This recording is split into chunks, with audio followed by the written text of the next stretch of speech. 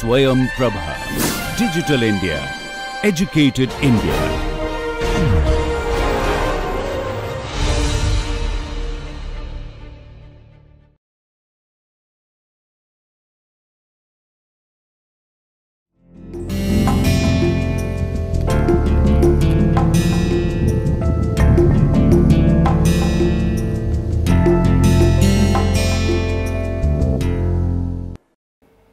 Hello and welcome to session 27 of Principles of Management course. Dear students, I am your instructor Dr. Shikha N. Khera from Delhi School of Management, Delhi Technological University. We have been discussing on various management functions. Today we will talk about controlling as the last function of or managerial function of management. Now, what is a prerequisite on the part of a manager? Prerequisite is to get the work done, to achieve the goals and the tasks which have been planned and decided, and thus through the required behavior on the part of the employees. So, it is essential on the part of manager to control the behavior of employees in the right manner or in right direction. So, what is fundamentally controlling? Controlling is that we have to see whether we are doing or moving ahead as per the standards which have been performed. So, if this is the standard and where performance is meeting it, so that means we are in the controlled manner working.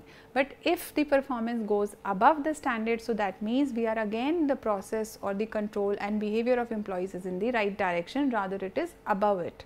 But the concern arises when this standard meeting is the actual performance is below the standards which we have set. So, this is the gap which needs to be identified, and this gap can be in very many different arenas also.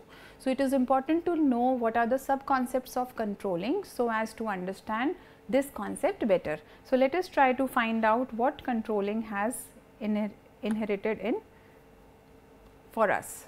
So, through controlling, managers ensure that things go on in the way they have planned, and they try to control the behavior of individuals. It also involves taking necessary actions if there are any deviations from the plans, as I mentioned. So, thus controlling enables what? Controlling enables the manager to modify and redefine the goals and plans to suit the new developments and the circumstances which are around the organization. Let us see few formal definitions of control by renowned authors and researchers. So, management control is the process by which managers influence other members of organization to implement organizational strategies. Control is any process that helps align the actions of individuals with the interest of their employing firm. So, basically what we are doing, we are aligning the actions of individuals, we are influencing the other members of the organization. So, what are the characteristics of control process or controlling concept? The first characteristic is that it is a goal oriented activity. Why is it a goal oriented activity? Because we have some set objectives and these set objectives have to be met. It is a generic process because it has generic stages of the process. Process means that there are stages and steps. So, it has generic stages. What are those generic stages? Like you set the standard first, and after setting the standard you execute the work, and after executing you measure the performance, and then you see the deviation. So, thus it is called as a generic process. It is a dynamic and continuous activity because it adjusts the goals as per the requirements. What are the adjustment of goals as per requirement? Because of change in some external or internal environment of business. It is an all pervasive activity. All pervasive action means that it runs through the whole organization. When any activity runs through the organization at every level, running through the organization means that it is at every level. So, it is called as all pervasive activity. It is a probabilistic technique because here you have only looked to increase the possibility of achieving the targets. you cannot be 100% sure of that your target will be achieved, but you ensure through control that targets are met. It is closely related to planning because here objectives are set and goals are also set, which is also one of the features of planning where objectives and goals are set. So, after knowing the characteristics of control process or controlling phenomena or fundamental, let us move ahead to understand importance of control. Controlling enables the managers to know whether the organizational members are working towards the predetermined goals and objectives or not. This helps in identifying the deviation. Control is an important activity which ensures that organizational activities are properly carried out and short and long term goals are attained in a time bound manner. So, here we can find out whether they are working towards predetermined goals in timely manner or not. It ensures the effective and optimum utilization of resources. It enables organization to maintain efficient and accountable workforce, and it is capable of increasing productivity and reducing costs. So, this is the importance of having control system in the organization. It further enables the manager to detect the employees underperformance also, which is much needed because if employee is underperforming, the productivity will definitely be hampered. The wastage of resources is also catered and looked after by the control process, and suitable corrective actions in order to improve the employee performance and reduce the wastage resource is to be taken, which control helps in identifying.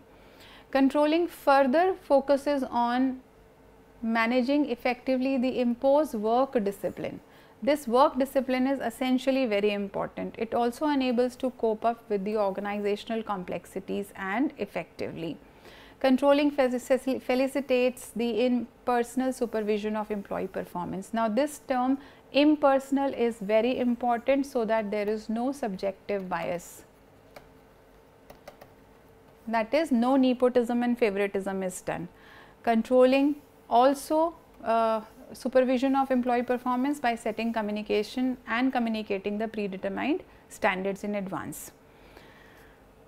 Then further controlling has importance like it enables the manager to protect organizational resources from the dangers of financial scandals, security breaches, workplace violence, etc.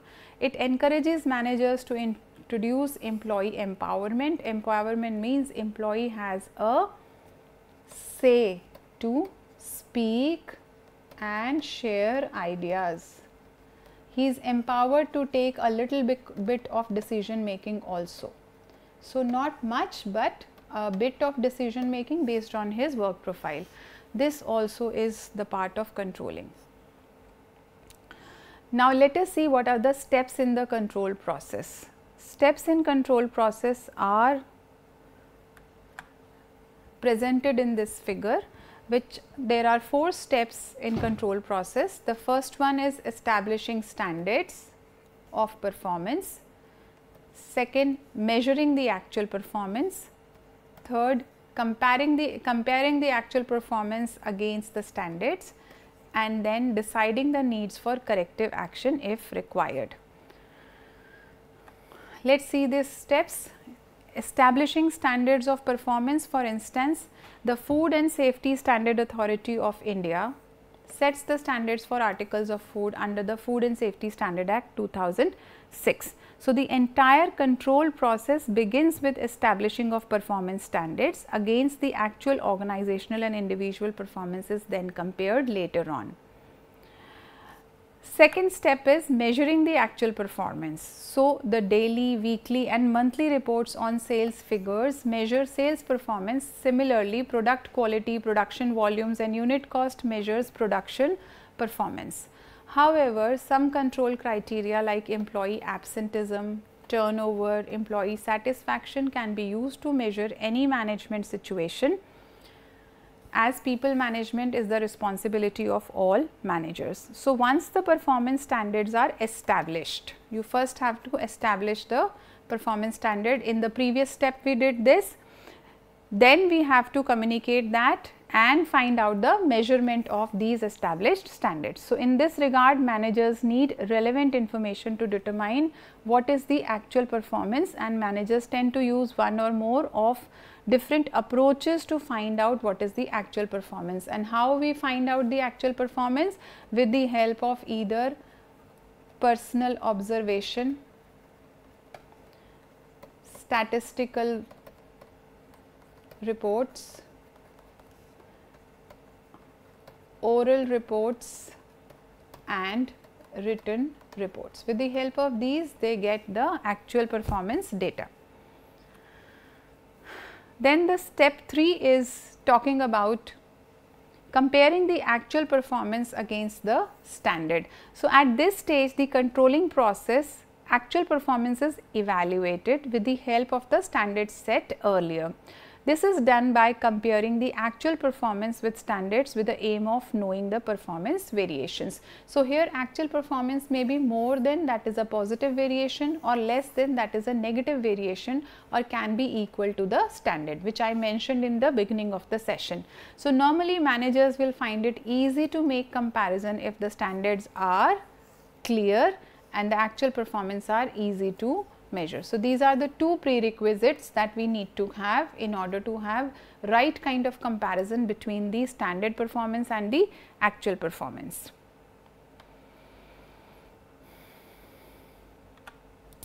Next step, that is step 4, is deciding the need for corrective action. Do we need to go ahead with corrective action or not? So, based on the results of comparison, managers will determine the need for corrective actions, and there is a simple equation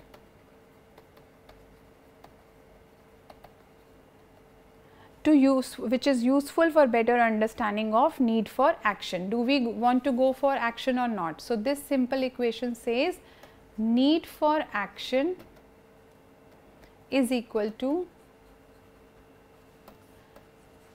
the desired performance minus the actual performance. This the manager has to follow, and for this the manager normally chooses to act in any one of the following 3 ways after they complete the performance evaluation. So, first is maintaining the status quo. This is called the do nothing option. Managers normally prefer to maintain the status quo, that is wherever they are they want to remain there when actual performance is equal to the standards of the deviation within the acceptable limit.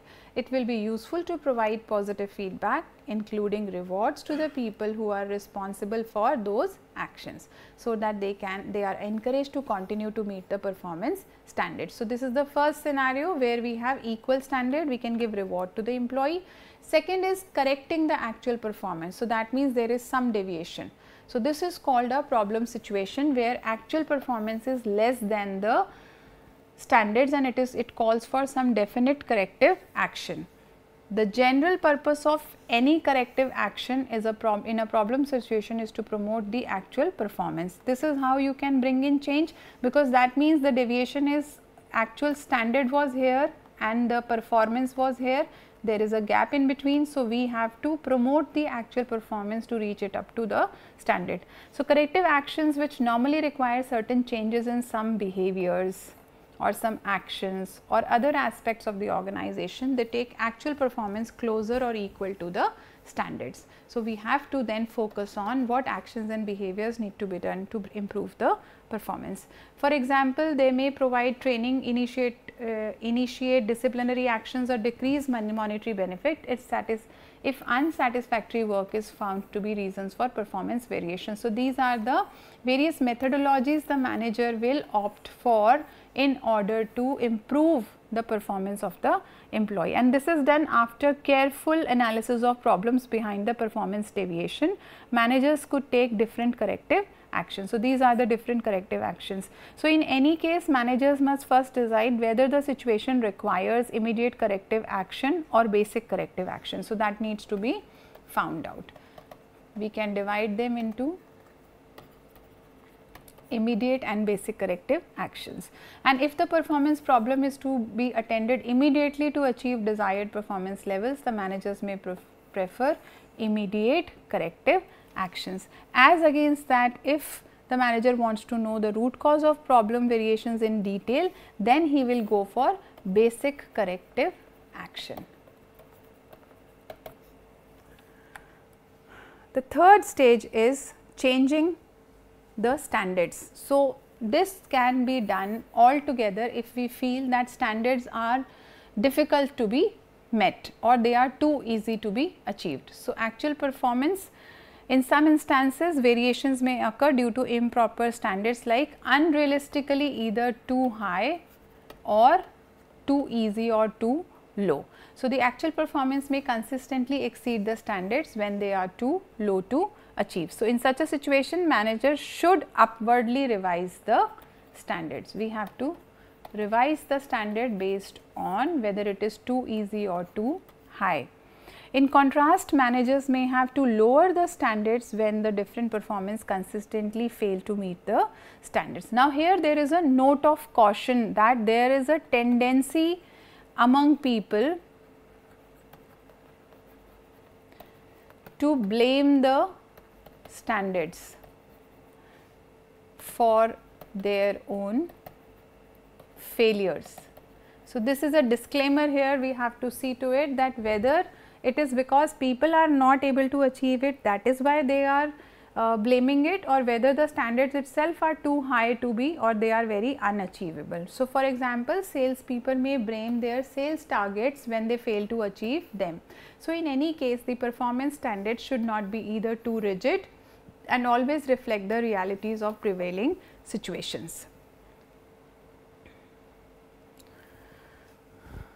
This was the process of controlling in the organization, various step by step things. Then approaches to control, approaches to management control system in the organization. Approaches means that how or what are the styles, ways and means by which the organization goes for controlling all the processes. So, they are classified, these approaches are classified into 6 categories, and understanding of these approaches will enable the managers to design management control system very effectively. Let us see what are these approaches. Approaches to management control include first bureaucratic or mechanic approach, agency approach, human resource approach, cybernetic approach, contingency approach and cultural approach. Let us discuss these approaches in detail. So, bureaucratic and mechanic approach, according to this approach, control is a discrete function of the management. Organizations adopt formal policies, practices and procedures to standardize and influence behavior, evaluate performance and correct the undesirable deviations from the standards. Objectives, rules, hierarchy of authority, reward system, standardization are few examples, are few bureaucratic and mechanic instruments used to implement the control systems. Employee compliance is the most important thing in the bureaucratic approach.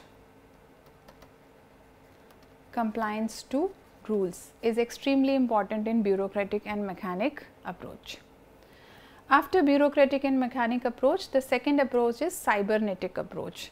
Now, according to cybernetic approach, activities related to control process are actually information based activities.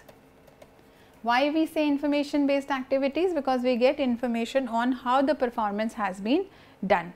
So, what happens then? A feedback loop is a section of control system that allows for self correction wherever there are differences between the actual output and the standard output. So, as per this approach, any corrective action in case of any performance variation will happen as a dynamic process based on feedback loops. So, feedback loop, which is feedback about the performance level, helps to auto correct the things. So, they are to be seen from an information processing perspective. The basic premise is that a system self-regulatory ability to base on feedback loop. The system regulates itself after receiving the feedback.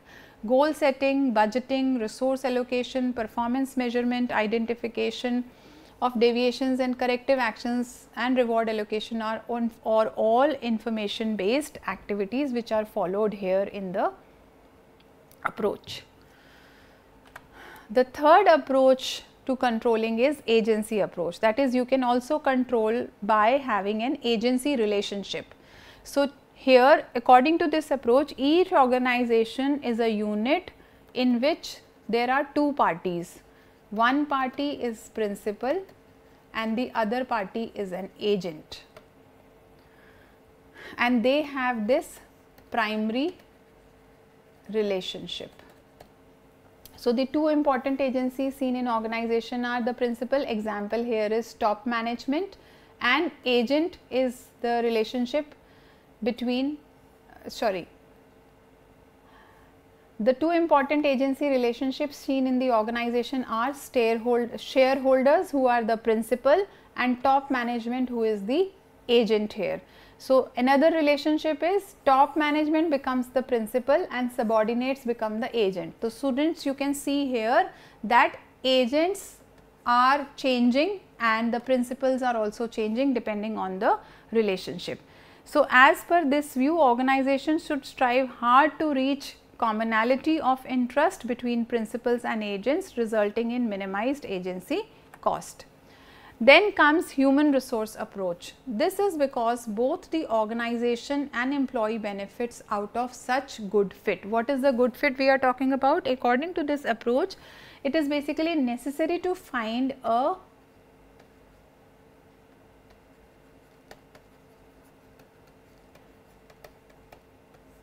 good fit between the organizational members. For example, organization benefits by getting committed people with creativity and motivation. Individual gets benefit by getting meaningful and enjoyable rewards. So, this is a good fit between employee and the employer. Employee is getting what he wants, employer is getting what he wants. So, in this approach, organizations are primarily viewed as coalition of decision making individuals. So, it is therefore necessary to identify and understand and recognize the differences in capacity and capabilities of these individuals. Then next approach is contingency approach. So, according to this approach, organizations are open systems that should constantly adapt to changes in the internal and external environment. Changes because of change in the situation that takes place. So, this approach presupposes that there can be no fit all control system available that suits all the organization in all situations, because situation is a critical factor which keeps on changing, and because of change in situation we cannot adopt a specific system to control. So, this is because the efficacy of a system, that is an organization, is affected by variety of contingent factors. So, generally what are the contingent factors? It can be the size of the organization, scale in which it is working, technology that is adopted by the organization, it can be leadership, style, or the culture of the organization. Since there are very many contingent factors, thus there cannot be a specific control system which can fit for all situations. Then next comes the cultural approach. The cultural approach usually values norms, traditions, perceptions, beliefs collectively shape the culture of the organization. According to this approach, each organization has certain culture that helps the members to interpret organizational activities. So, if you are having birthday celebrations or having some recreational activity, so that is the culture of organization that every member can interpret. You can have different events, you can have different policies, all these things make organization culture different for one organization to the other. So, as per this approach, cultural factors have significant influence on the control practices of the organization. Hence, management must understand how organization members they understand these factors, they define these factors or modify these factors. After the discussion on the cultural approach, let us move on to different types of control. So, as I mentioned, there are different types of control.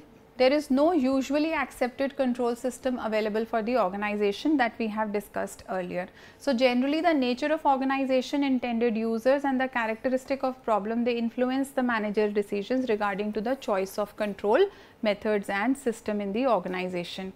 That can be divided into two categories: internal control, which refers to people exercising self control in their work. What is the self control in their work? So, to make the internal control effective, managers must ensure that employees are well aware of organizational goals.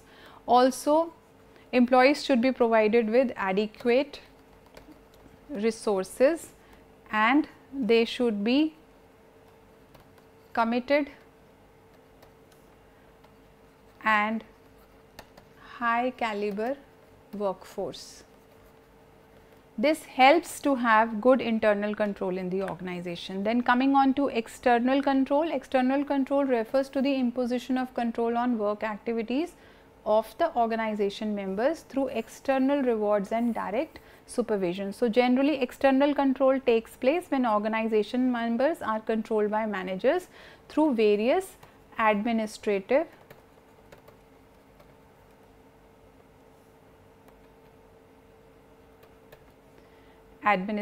systems. In external control also, students, in external control, the situation within which employees does his or her work is clearly structured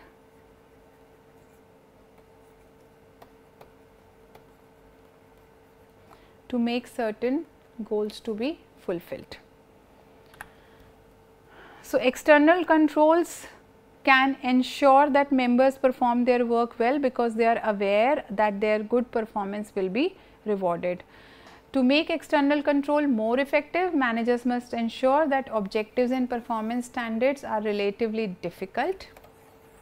There is no scope available to the members to manipulate the performance measures, and the members know about direct link between performance and the rewards. Thus, they have high morale to complete the job.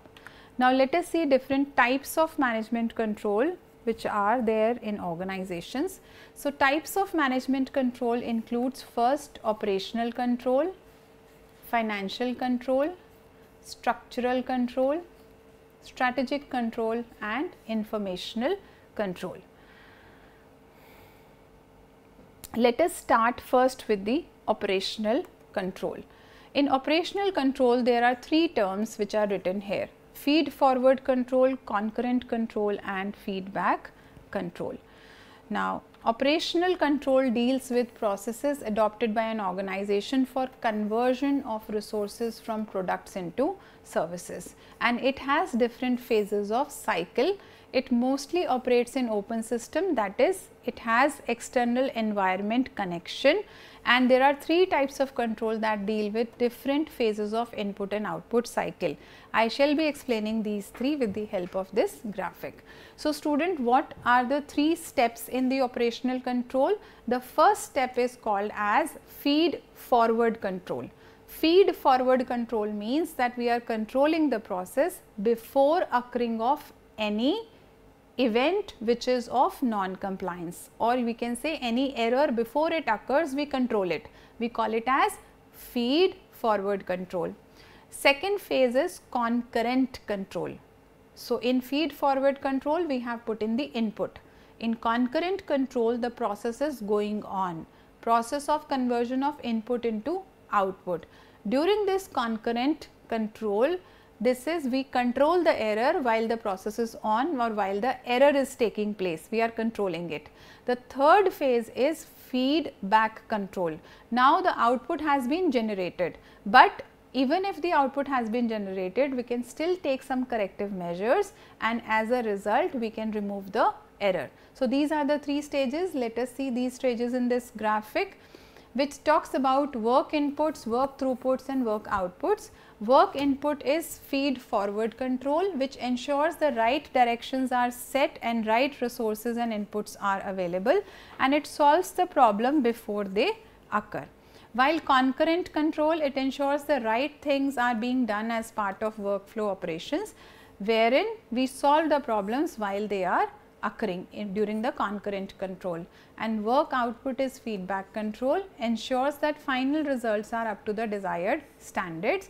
It solves the problems after they have occurred. So, this is about the first part, that is the operational control. We have discussed this by now. Let us move on to the second type of management control, which is called as financial control. So, financial control can be dealt with the help of financial statements, ratio analysis, budget and financial audit. Let us take them one by one. Financial control deals with the financial resources of the organization. So, the primary purpose of this financial control is to check whether the financial resources are optimally utilized or not. So, financial statements, budgets and financial audits are the key roles that they play in financial control, and we shall be discussing them here. So, financial statements are summarized of monetary data of an organization.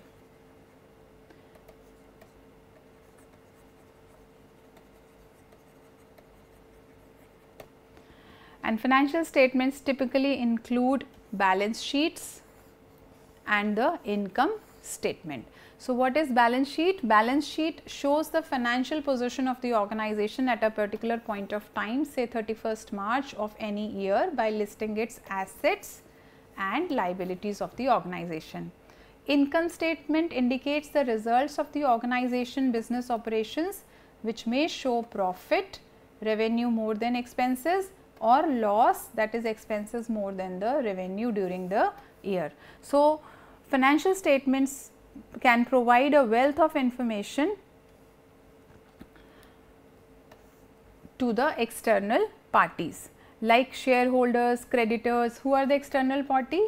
Shareholders, creditors who lend us the loan, government authorities, or can be tax authorities also. So, all these people get help to know about the wealth of the information about wealth of the organization, or you can talk about that financial health of the organization can be known with the help of financial statements and income statements and balance sheets. So, here by the limited, but they have, the managers have limited use to of these statements. This is because financial statements mostly deal with the past period of the organization.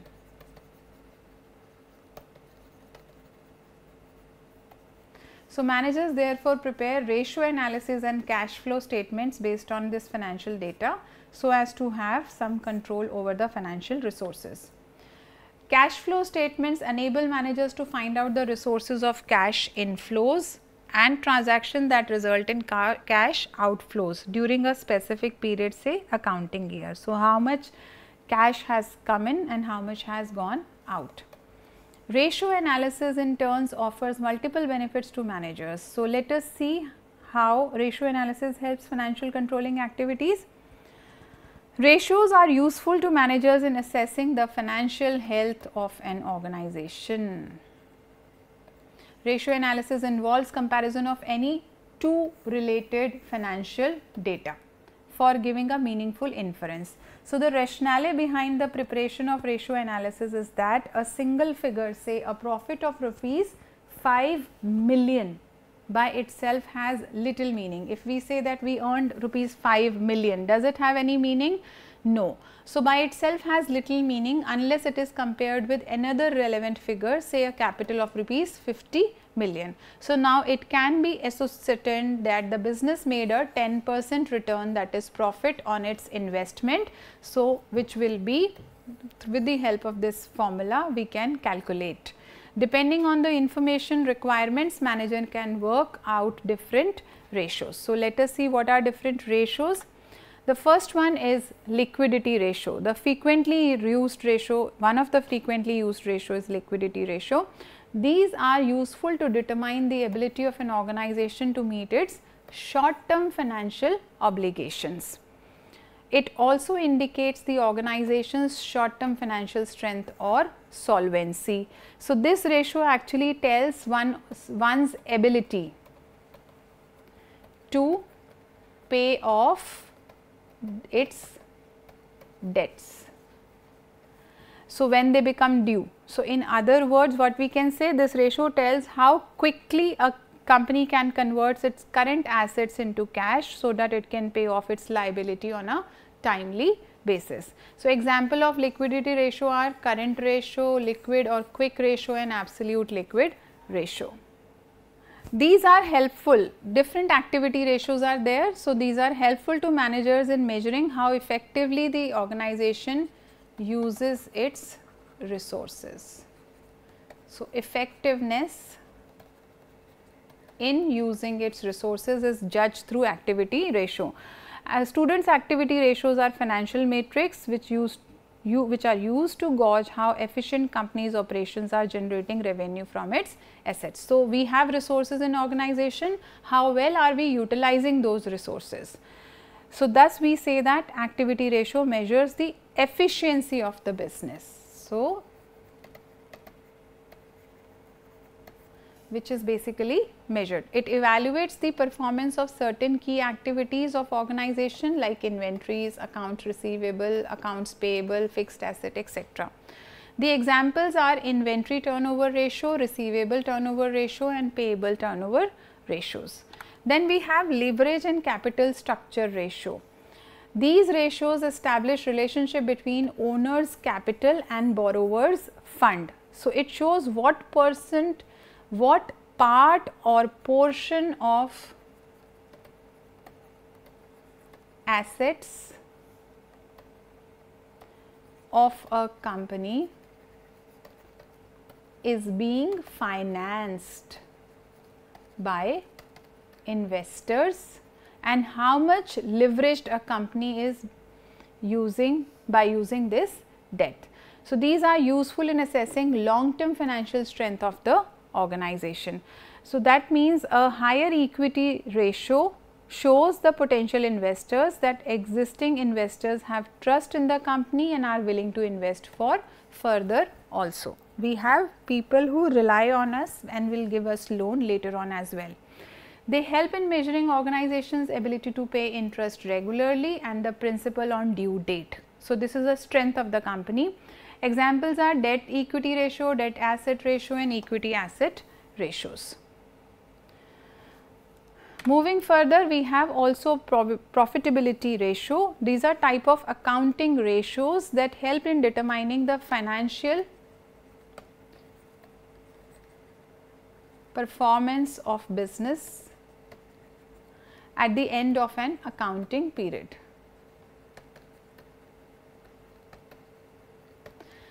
So, profitability ratio actually shows how well a company is able to make the profit from its operations. So, operating efficiency is the most key term in profitability ratio. It enables the manager to understand the financial soundness of the organization based on how well is its efficiency in operations. Example for profitability ratio are gross profit ratio, net profit ratio, expense ratio, return on asset, etc., and return of capital as well.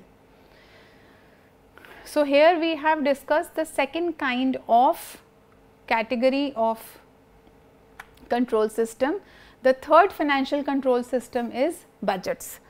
Budgets are important financial tools used by managers for controlling work activities at almost all levels of the organization.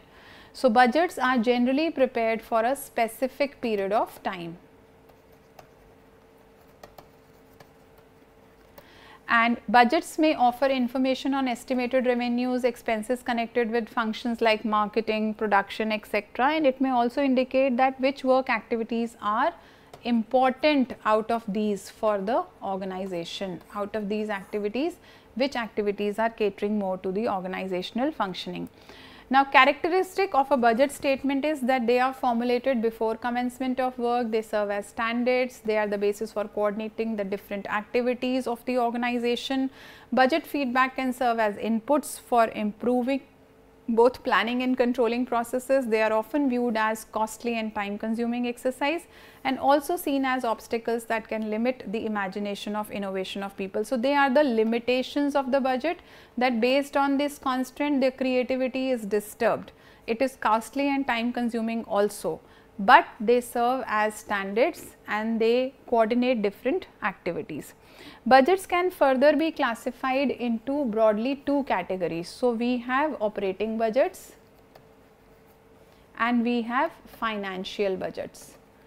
Operating budgets deal with physical activities of organization, while example for this operating budget can be purchase budget, production budget, sales budget, etc. While the financial budget deals with the cash receipt, payments, business results. And what are the examples of financial budgets? Cash budget, budgeted income statement, etc. So, this is how budgets are classified into two categories. Now, the next financial control system is financial audit. An audit is an independent examination and expression of opinion. It is an opinion by the auditor on the financial statement of enterprise by this appointed person who is called as an auditor. So, it basically involves independent verification. This person will go for independent verification of organizational, financial, operational and accounting practices. So, basically audits are of two types which are done by the auditors. They are compliance audit and operational audit. Compliance audits confirm the fairness of information against the given standard. So, whether we have complied or not with the standard which we had made. Operational audits evaluate the efficiency and effectiveness of any work activity in the organization or any work activity or function in the organization. With this, we have covered the financial control as well. We discussed financial statements, ratios, budget and financial audit. Now, we move on to the third control system, which is the structural control. Structural control is done with the help of 4 different structural parameters. So, structural control focuses on effectiveness of organization's structural variables or the elements. The 4 elements that we saw just now, they are centralization, formalization, output control and culture control. Management may use any one of the 4 structural control mechanisms for achieving organizational goals and purposes. So, these are 4 mechanisms. We have already discussed centralization during the organizing part, that the decision making is central, commanded by the corporate office. Formalization is having rules and regulations in place, formal standards or norms in place to carry out the work. Output control talks about that what are the standards that we have kept. So, manager may control the decision making process by establishing those goals and objectives, and they become our output control parameters. Cultural control is organization culture has some systems, beliefs and values. So, these system beliefs and values become the measuring factor for the performance or you can say behavior of the employees in the organization. So, with the help of these 4 control mechanism parameters, the structural control takes place in organization. So, after structural control discussion, we now move on to the next control system, which is strategic control. So, in strategic control actually attempts to basically identify how effective is an organization.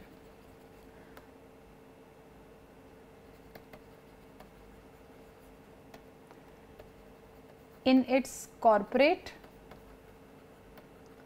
business and functional strategies. So, what do we mean by being effective?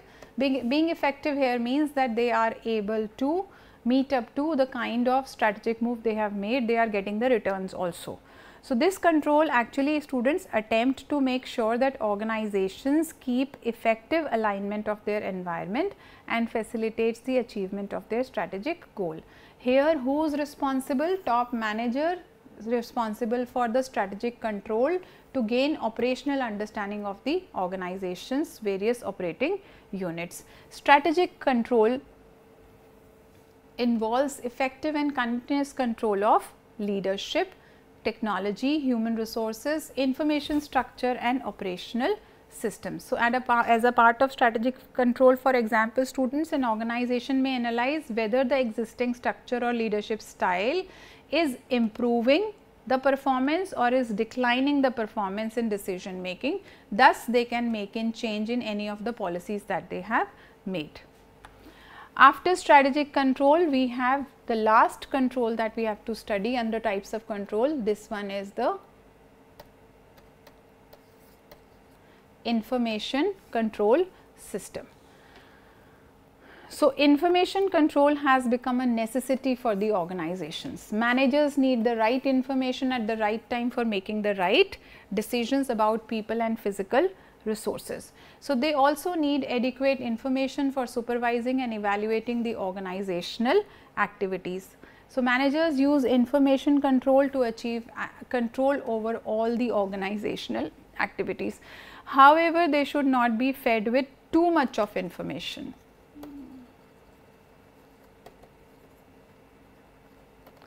Or too little of information. So, what is solicited here is generally the managers use information control to achieve control over all organizational activities.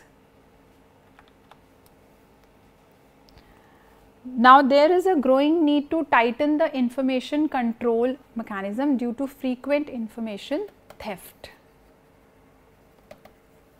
So, this is another fundamental which is happening in today's time, information theft caused by, can you guess students, information theft is done due to internal or external security breaches. This is how we get lots and lots of frauds also. So, managers often rely on computer based management information system to get necessary information in a timely and need based manner. MIS is capable of gathering data and converting them into appropriate useful information for the managers. Here we have concluded the types of control system. Now, let us try to see the characteristics of effective control. As we all know, control is an inherent part of any organization, and the success and planning of success of all planning initiatives and goal accomplishment of organization depends on effectiveness of the control mechanism. However, students, the characteristic of effective control may vary with situation and also from one organization to the other. So, what we need to have is that the control system needs to be easily understandable. What do we mean by easily understandable? Generally, the control mechanism remains simple, straightforward and less complicated at the lower level of the management. So, when the control system is not properly understood by the people who are affected by it, it would cause necessary anxiety and frustration in the members, and because of this anxiety and frustration they may not showcase their best of abilities.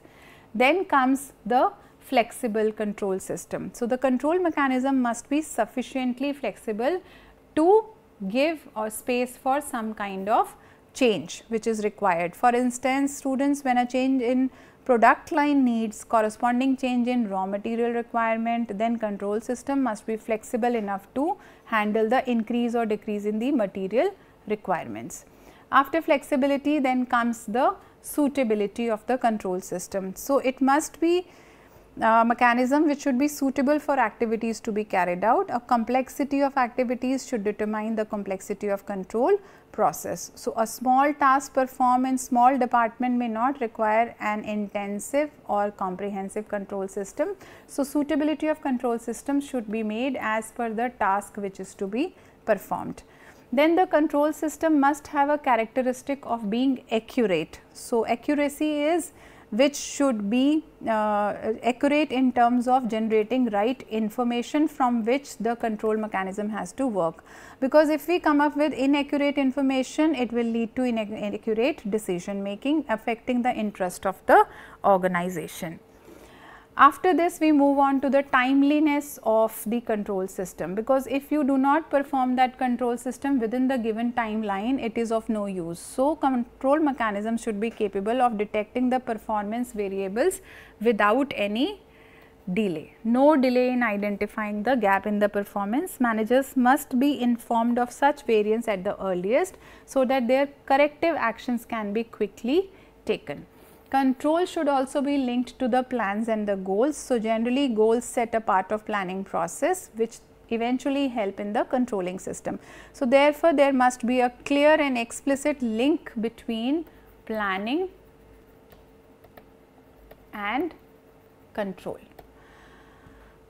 So, managers can do an excellent job of linking planning function with controlling function, but by simultaneously working on goal formulation and setting the standards. And the last parameter to have effective control is principle of exception. So, here the control system must be designed in such a way that only significant variations that require some kind of corrective actions are brought to the notice of the manager, so that we do not waste unnecessary time in the redundant activities. Managers must not be troubled as long as everything is comfortably as per the standards. So, these are different characteristics of effective control system. Tomorrow when you become managers in organizations, you need to see that how you can have the control system in place with the help of these parameters that we have discussed. Now, we move on to reasons for resistance to control in the organizations. First, let us define what is resistance to control. Resistance to control, student, means that if some kind of control system is being implemented, that can be their behavioral control system or that can be control system with respect to their tasks. In both the cases, employees generally feel that they have been deviated from their status quo. They do not like getting away from the status quo. They have been into that process, into that way of working from various weeks, months or years. So, any change with the help of change in the control system will not be liked by the organizational members. So, what will they do? They will retaliate, they will revolt, and this retaliate and revolt will become the resistance towards any control system which is taking place. It can be a control system about punctuality of time for attending the office. It can be control system for punctuality of delivering the task, etc. So, reasons for resistance to control in the organization can be characterized as: first, the excessive control. Exercising too much of control over the employee behavior can certainly be harmful, as they may feel stressed out, and excessive control may make employees operate more out of fear than out of willingness to contribute. So, this control mechanism is essential for seeing it that if we go for excessive control, that will lead to a kind of frustration in the employees, and they will then of course will go for resistance towards that control. Moving further, we may have perceived bias. So, when employees think that control mechanism lacks objectivity in the fixation of standards, measures and rewards, they are likely to resist such control measures. So, they may feel lacking objectivity means that there is some kind of favoritism or nepotism going on, and because of which they may have a preconceived notion about it. So, similarly, when employees feel that rewards are grossly insufficient for their performance, they may resist the control initiatives, because they feel that we are not being given for what we actually deserve, then why are we being controlled by the organization? Tendency to avoid accountability, that is also one of the reasons because of which employees try to avoid the control system. So, control requires employees to accept responsibility for their work activities. In reality, employees often mistakenly associate accountability, which is a basic responsibility or answerability of a worker, with discipline. Employees feel that if I am accountable to my boss, this is a kind of punishment given to me.